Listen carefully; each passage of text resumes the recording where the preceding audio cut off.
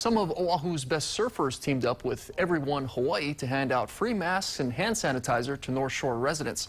Surfers like Makua and Koa Rothman, Jamie O'Brien, Nathan Florence, and Eli Olson helped distribute 9,000 masks at Kahuku Medical Center. Volunteers began handing out masks early because there was a line of cars starting to back up on the highway. For me, the reason I put together this drive is a lot of people that donate things to the North Shore community. It stops at Sunset Beach and it goes towards Haleiwa, Wailua side, and a lot of the stuff, a lot of the real north side of the island gets looked over, you know, Kahuku, Laie. And for me, growing up here as a Kahuku Red Raider, proud as can be, we're here today to serve our community and to make sure that the actual North Shore of Oahu gets served.